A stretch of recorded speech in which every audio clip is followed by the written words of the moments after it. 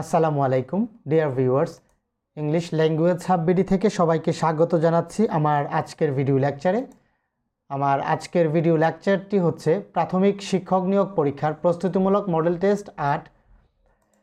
তো আমি বিভিন্ন চাকরির পরীক্ষার প্রশ্নপত্র হতে বাছাই করে 42টি ইংরেজি প্রশ্ন নিয়েছি এবং এগুলো ব্যাখ্যা সহ সমাধান করেছি। ভিউয়ার্স, লেকচারটি শেষ পর্যন্ত দেখুন, আশা করি উপকৃত হবেন ইনশাল্লাহ। আমার দুটি ফেসবুক পেজ এবং ইউটিউব চ্যানেলের লিঙ্ক দেওয়া আছে, পেজ দুটিতে লাইক দিন এবং চ্যানেলটি সাবস্ক্রাইব করুন। আর নিয়মিত আপডেট পেতে বেল আইকনে ক্লিক করে রাখুন।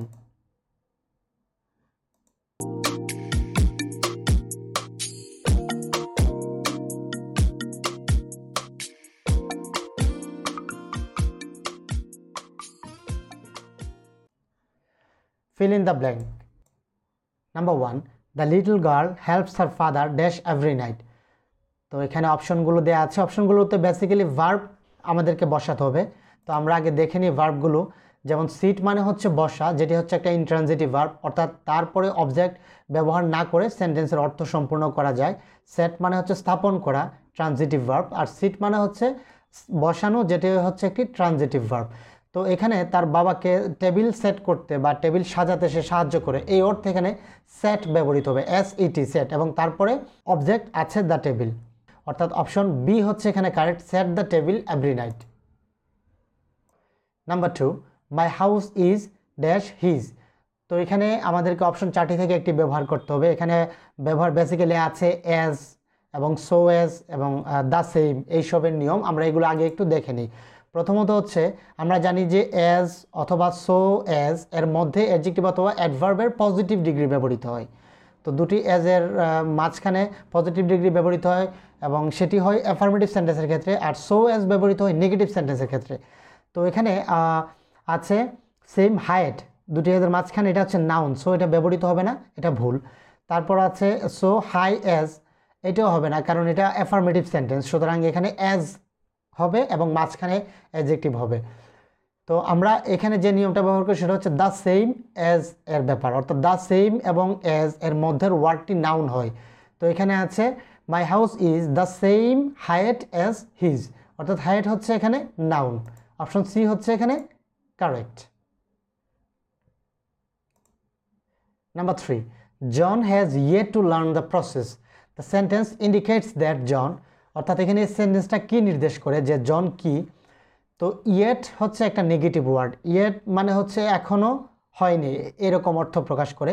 তার মানে ইয়েট টু লার্ন মানে এখনও শিখেনি, সে অর্থে এখানে আছে hasn't learn yet, hasn't learned yet, অর্থাৎ এখনও শিখেনি, সেই অর্থে এটি ব্যবহৃত হয়েছে, সুতরাং অপশন বি হচ্ছে এখানে correct. Number 4, the antonym of the word fact is.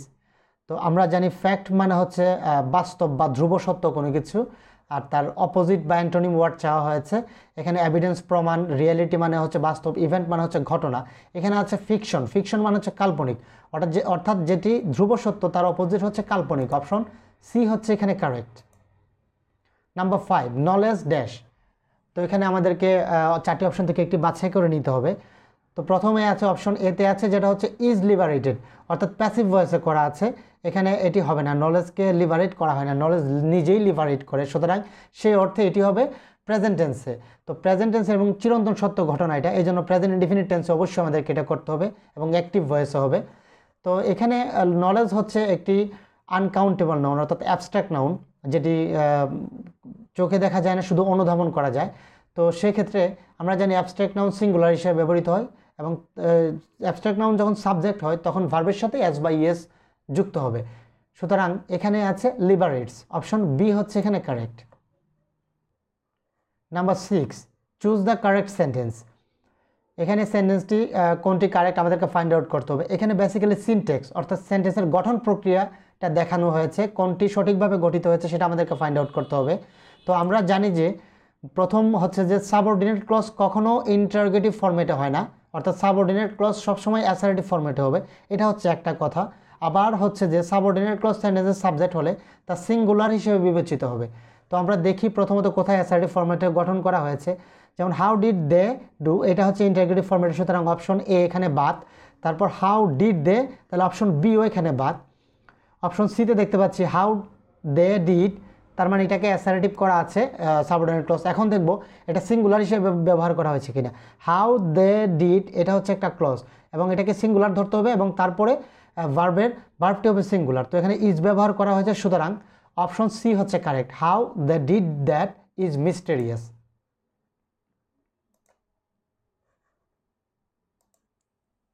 Number 7, the fan rights well, here the word right is an. তো এখানে রাইটটি কোন ধরনের ভার্ব হিসেবে ব্যবহৃত হয়েছে সেটা আমাদেরকে দেখাতে হবে। তো এখানে আমরা যদি দ্য ফ্যান রাইটস কলমটি লিখে, এখানে কোনো প্রশ্ন আসে না কি লিখে, হোয়াট দ্বারা প্রশ্ন করলে যদি কোনো উত্তর পাওয়া যায় তাহলে বুঝতে হবে ওই ভার্বটি হচ্ছে ট্রানজিটিভ ভার্ব। আর হোয়াট দ্বারা প্রশ্ন করলে যদি কোনো উত্তর না আসে বা প্রশ্নটাই যদি অবান্তর হয় তাহলে সেটি হবে intransitive verb.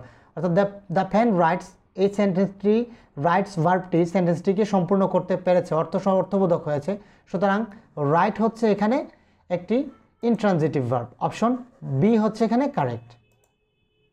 Number 8, this is my reading room, here reading is an. এটা ভেরি ইম্পর্টেন্ট, একটু ভালোভাবে খেয়াল করুন। তো এখানে আমরা জানি যে প্রথম নিয়ম হচ্ছে যে ভার্বের সাথে যখন আইএনজি যুক্ত হয়, আইএনজি যুক্ত হয়ে যখন এটা অ্যাডজেক্টিভের মতো ব্যবহৃত হয় তখন এটাকে আমরা বলি যে এটা পার্টিসিপল, অর্থাৎ প্রেজেন্ট পার্টিসিপল। আর যখন আইএনজি যুক্ত হয়ে এটা নাউনের মতো ব্যবহৃত হয় তখন আমরা এটাকে বলি জিরান। এখন আমাদেরকে দেখতে হবে এটা কী হিসাবে ব্যবহৃত হয়েছে। তো জিরান বেসিক্যালি আবার আমরা জানি যে কম্পাউন্ড নাউন তৈরিতে ব্যবহৃত হয়। কম্পাউন্ড নাউন হচ্ছে দুই বা ততোধিক ওয়ার্ড মিলে যদি কোনো নাউন গঠিত হয় সেটাকে বলা হয় কম্পাউন্ড নাউন। এখানে রুম হচ্ছে একটা নাউন, রিডিং রুম কিন্তু আরেকটা নাউন, এটা একটা আলাদা একটা রুমকে বোঝায়, রিডিং রুম। তো সেটা হচ্ছে এখানে কম্পাউন্ড নাউন। তো সুতরাং রিডিংটা এখানে রুমের পূর্বে বসে এটাকে কম্পাউন্ড নাউন গঠন করেছে, সুতরাং রিডিং হচ্ছে এখানে জিরান। অপশন সি হচ্ছে এখানে correct. Number 9, the correct passive form of she heart herself is. তো এটার প্যাসিভ ফর্ম কোনটি? তো আমরা জানি যে এই যে রিফ্লেক্সিভ প্রনাউনযুক্ত সেন্টেন্সকে যখন আমরা প্যাসিভ ভয়েসে করি তখন সাবজেক্ট যেটি থাকে সেটি হয় এবং ভার্ব অনুযায়ী টেন্সটা ব্যবহৃত হয়, বাই ব্যবহৃত হয় আর রিফ্লেক্সিভ প্রনাউনটি ব্যবহৃত হয়। তো এখন এই সেন্টেন্সটি কোন টেন্সে আছে সেটা আমাদেরকে ফাইন্ড আউট করতে হবে। তো শি হার্ট হারসেলফ, আমরা জানি হার্টের present form heart, past ফর্মও heart, past পার্টিসিপলও heart, যা আছে তাই। তো এটাকে প্রেজেন্ট ইনডিফিনিট টেন্সে ধরা যাবে না, কারণ হচ্ছে যদি এটা প্রেজেন্ট ইনডিফিনিট টেন্সে হতো তাহলে শি হচ্ছে থার্ড পারসন সিঙ্গুলার, তার সাথে এস বা ইএস হতো, হার্টস হতো। যেহেতু হার্টস হয় নাই সুতরাং এটা পাস্ট ইনডিফিনিট টেন্স অবশ্যই। এই জন্য পাস্ট ইনডিফিনিট টেন্সে আমরা জানি যে প্যাসিভ ভয়েসে ওয়াজ অথবা ওয়ার আসে। তো সাবজেক্ট যেহেতু শি তার সাথে ওয়াজ ব্যবহৃত হবে, সুতরাং অপশন সি হচ্ছে এখানে correct. She was heart by herself. Fill in the blank with the appropriate part. Number 10, the doctor suggested that. আর অর্থাৎ এখানে চারটি অপশন থেকে কোনটি হবে সেন্টেন্সটি কমপ্লিট করতে গেলে। তো এখানে আমরা প্রথমত দেখতে হবে যে এটি এখানে কোনো ক্লু আছে কিনা। ক্লু হচ্ছে সাজেস্টেড। সাজেস্ট হচ্ছে এমন একটা ভার্ব যেটা সাবজাংটিভ মোড নির্দেশ করে এবং তারপরে দ্যাট আছে, তার মানে অবশ্যই এটি সাবজাংটিভ মোড নির্দেশ করতেছে। তো আমরা জানি যে advice, ask, command, decree, demand, desire, ইনজিস্ট, move, order, prefer, propose, recommend, request, require, stipulate, suggest, urge প্রভৃতি ভার্ব এরপর সাবজাংটিভ হয়। সাবজাংটিভ মানে হচ্ছে যে সাবজেক্ট যেই থাকুক না কেন সব সময় ভার্বের সিম্পল ফর্ম বা বেস ফর্ম ব্যবহৃত হবে। ভার্বের সাথে এস বা ইএস, আইএনজি বা ভার্বের পূর্বে শুড, ক্যান, কুড কোনো কিছুই হবে না, জাস্ট ভার্বের সিম্পল ফর্ম হবে। তো এখানে যেহেতু সাবজাংটিভ মোড নির্দেশ করতেছে সুতরাং অপশন এ হচ্ছে এখানে কারেক্ট। হি স্টপ স্মোকিং, যদিও he third person singular number তারপরে স্টপ হবে। অপশন এ হচ্ছে এখানে কারেক্ট, ভার্বের simple form. Number 11, how many people here dash two ski. অর্থাৎ এখানে নো ভার্বটার ব্যবহার দেখাতে হবে আমাদেরকে। তো আমরা জানি যে প্রথমত হচ্ছে যে সাবজেক্ট প্লাস নো যদি থাকে তারপরে হয়তো নাউন হবে, না হলে প্রিপোজিশনাল ফ্রেজ অথবা কোনো সেন্টেন্স থাকবে। অর্থাৎ নো ভার্বটির পরে হয় নাউন থাকবে অথবা কোনো প্রিপোজিশনাল ফ্রেজ অথবা কোনো সেন্টেন্স থাকবে। আবার সাবজেক্টের পরে যখন নো হাউ ব্যবহার করতে হবে তারপরে ইনফিনিটিভ থাকবে। তো আমরা দেখতে পাচ্ছি এখানে ইনফিনিটিভ আছে। টু স্কি, স্কি হচ্ছে এক ধরনের খেলা যেটা বরফের উপরে খেলতে হয়। তো টু স্কি হচ্ছে এটা ইনফিনিটিভ, টু প্লাস ভার্বের বেস ফর্ম। তো যেহেতু ইনফিনিটিভ আছে সুতরাং এখানে নো হাউ হবে। তাহলে how many people here know how to ski. Option D হচ্ছে এখানে কারেক্ট। আর কারণ হচ্ছে নোজ হবে না, কারণ পিপুল প্লুরাল আছে, এই জন্য হবে no. Number 12, war dash yesterday. তো এখানে আমাদেরকে ভার্বের অংশটা বেসিক্যালি বসাতে হবে। তো তো আমরা জানি যে কোনো সেন্টেন্সে যদি অতীত নির্দেশক ফ্রেজ অথবা ওয়ার্ড যেমন yesterday, ago, once upon A time, in the past, previous, before, last plus time যেমন লাস্ট ডে, লাস্ট মান্থ এরকম যদি থাকে তাহলে ওই সেন্টেন্সটি পাস্ট ইনডিফিনিট টেন্সে হবে। তো এটাকে পাস্ট ইনডিফিনিট টেন্সে করতে হবে, ভার্বের পাস্ট ফর্ম ব্যবহৃত হবে। আর যেহেতু এটা ইন্টারোগেটিভ ফরম্যাটে আছে, আমরা জানি ইন্টারোগেটিভ ফরম্যাটে হচ্ছে যে ডব্লিউএস কোয়েশ্চেন প্রথম স্ট্রাকচার, তারপর হচ্ছে auxiliary verb, subject, principal verb, object.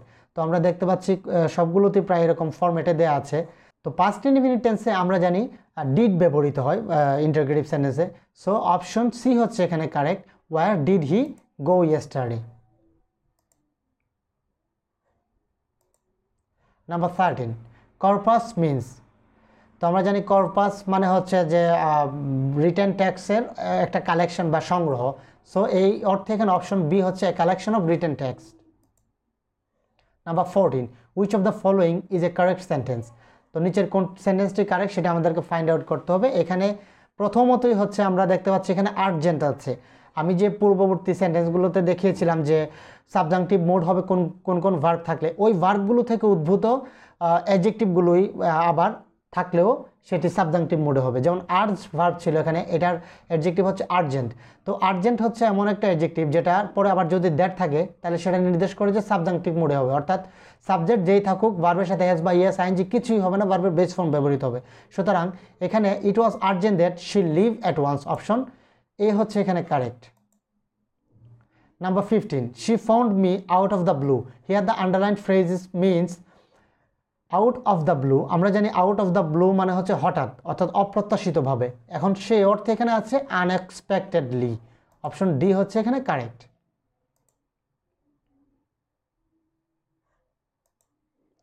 Number 16, the expression few and far between means.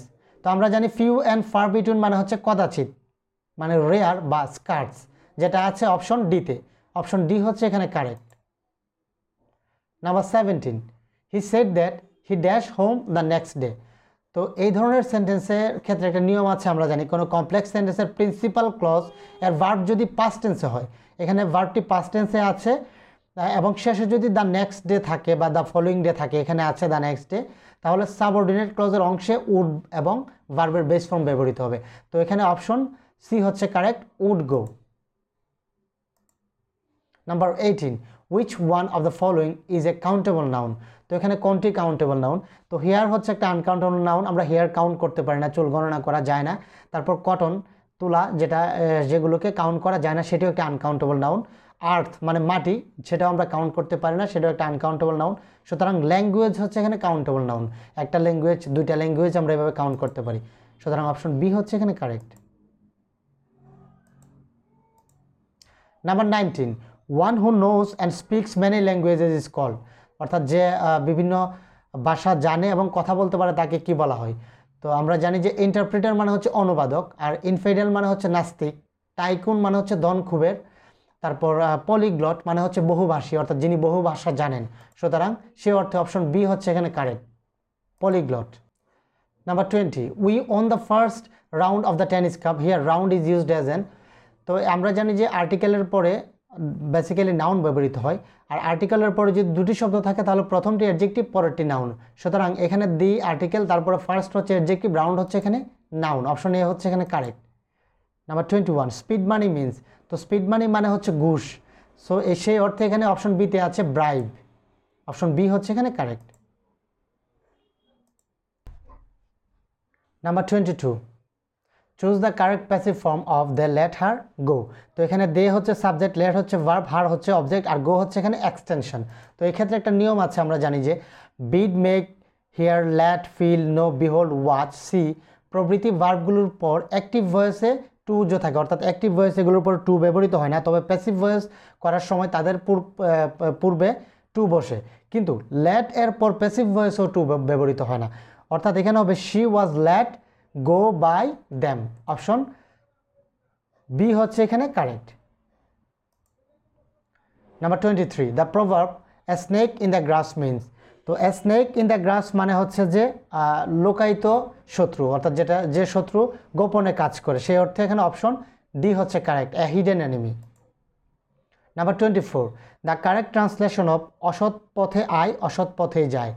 তো এটার কারেক্ট ট্রান্সলেশন কি?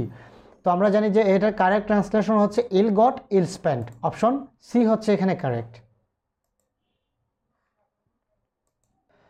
Insert appropriate preposition to the following sentences. Number 25, the dish consists mainly dash rice and vegetables. তো আমরা জানি যে consist of মানে গঠিত হওয়া আর কনজিস্ট ইন মানে নিহিত থাকা। তো এখানে যে ডিশটা তৈরি হয়েছে বা গঠন করা হয়েছে রাইস এবং ভেজিটেবলস দিয়ে, সেই অর্থে এখানে অফ ব্যবহৃত হবে, অপশন বি হচ্ছে এখানে correct. Number 26, she doesn't know how to deal dash a gentleman. তো আমরা জানি যে ডিল উইথ মানে হচ্ছে আচরণ করা বা ব্যবহার করা, ডিল ইন মানে হচ্ছে ব্যবসা করা। তো এখানে জেন্টলম্যানের সাথে আচরণ করা অর্থে ব্যবহৃত হবে ডিল উইথ, অপশন এ হচ্ছে এখানে correct. Number 27, he lakhs dash courtesy.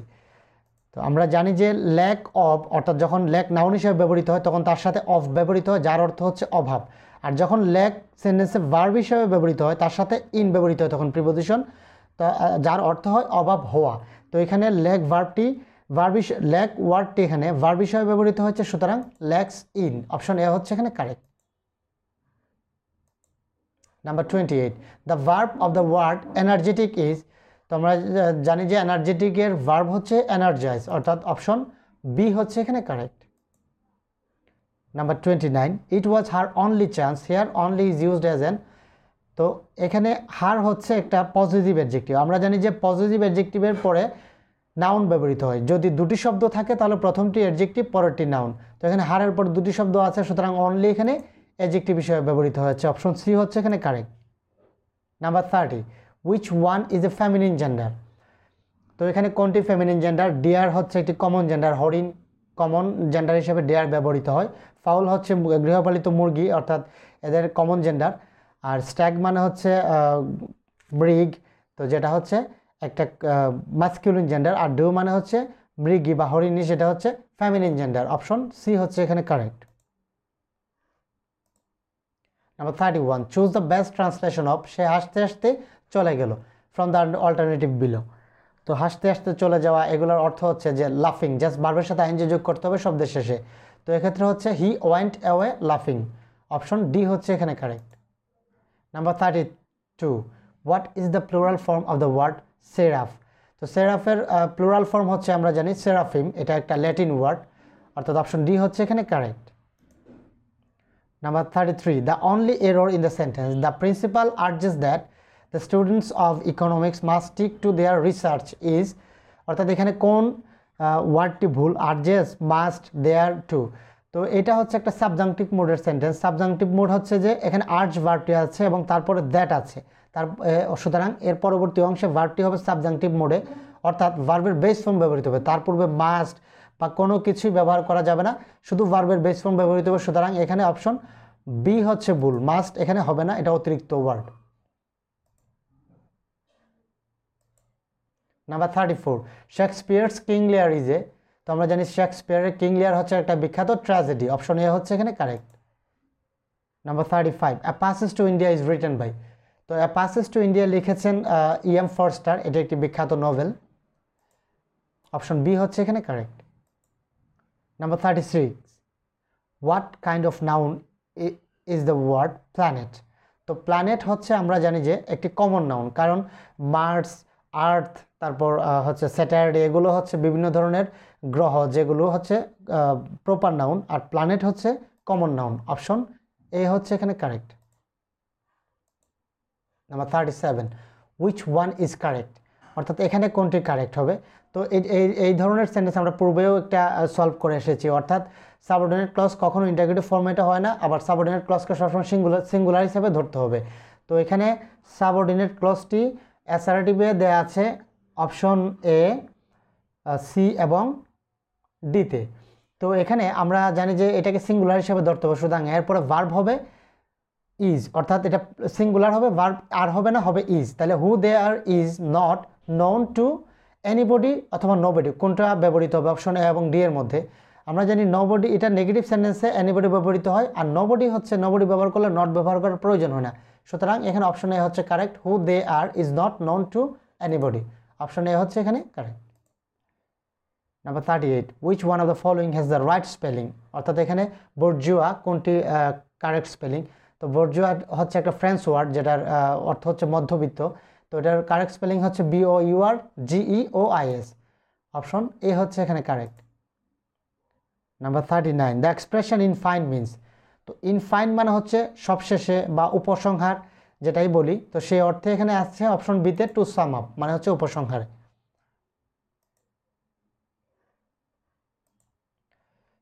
Number 40, pick the correct part to fill in the gap of the following sentence. Either Saki or Sami did dash homework. অর্থাৎ এখানে আমাদেরকে প্রোনাউন ফাইন্ড আউট করতে হবে। আমরা জানি যে আইদার অর নেদার নর এই ধরনের সেন্টেন্সের দুটি সাবজেক্টে যদি সিঙ্গুলার হয় তাহলে তাদের পরিবর্তে সিঙ্গুলার প্রোনাউন ব্যবহৃত, অর্থাৎ যেহেতু এখানে সাকি এবং সামি উভয় মাস্কুলিন জেন্ডার, সো তাদের পরিবর্তে ব্যবহৃত হবে হিজ, অর্থাৎ অপশন বি হচ্ছে এখানে correct. Number 41, fill in the blank of the following sentence with the right form of verb.